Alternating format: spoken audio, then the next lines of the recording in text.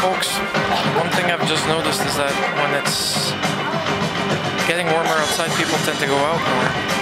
Yesterday, between today and yesterday, we have about 10 degrees difference. But the funny thing is that I'm not certain if they're all going out on that particular day.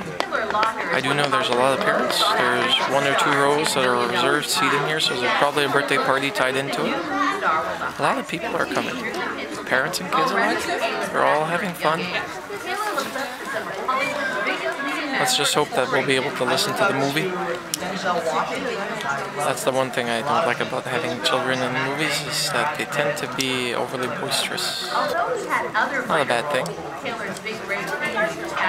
But when you want to listen to the actual movie, it is.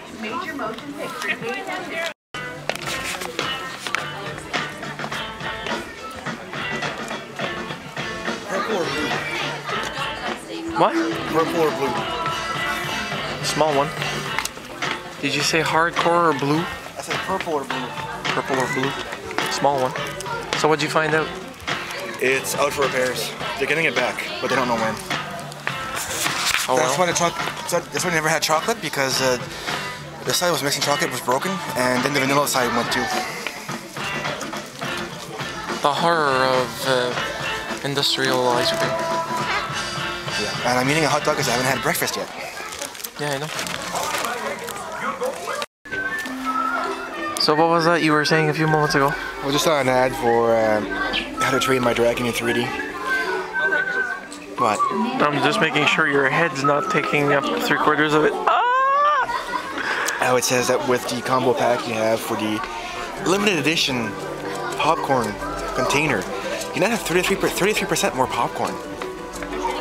I said, imagine if it wasn't chicken feed gray anymore, and if it didn't come in a crate with an actual chicken that got stuck in there. Yes. The whole crate just gets dumped in the popcorn machine. Chicken wakes up. The hot oil starts to bubble. It's crashing on the glass, trying to get out. It explodes, and it's chicken poop flavored popcorn.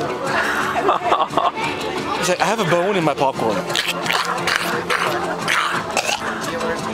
Yep. Loud noises.